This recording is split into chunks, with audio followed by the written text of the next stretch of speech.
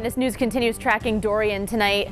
Take a look at this. It's a view from the International Space Station. It just shows how big this storm really is. The Category 5 hurricane has already devastated parts of the northern Bahamas, and now people living along the Atlantic coast of Florida are watching closely as it heads their way. Eyewitness News reporter Tori Goshi spoke with a Massachusetts native living in that part of Florida and spent much of the day with his family preparing for the worst.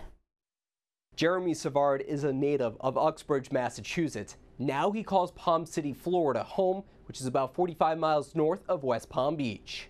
Yeah, it's gorgeous. Yes. I mean, you wouldn't think anything coming on. Along with Jeremy, his wife Tori and their daughters are preparing for the worst that Hurricane Dorian could bring. I mean, honestly, the preparation has been going on since probably mid last week, just as far as getting supplies. As Hurricane Dorian churns across the Bahamas, Tori is paying close attention. We all woke up to the new models this morning and just hit the ground running to make sure that was we weren't running on a false sense of security there. The Savards have been through multiple storms. They say they will not ride out this one. And we are headed out of town for the sole reason that I don't want my children to have the impact of the traumatic noise that comes from going through a hurricane. Hurricane shutters cover windows, items have been raised off the floor, priceless possessions have been packed. And daughter Aubrey writes this Bible verse on the garage door. The rain came down, the streams rose,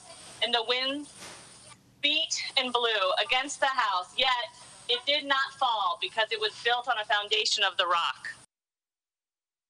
After seeing the damage in the Bahamas, the Savards say they are ready and remind us all to have faith and things can be replaced. In the control room, I'm Tori Goshi, Eyewitness News. Tori asked the Savard's daughter what keepsake items she's taking with her, and here's a hint, it's not any electronic. You can hear her answer right now on WPRI.com and on our WPRI 12 News app, and also learn how the community they say there is all coming together ahead of this storm.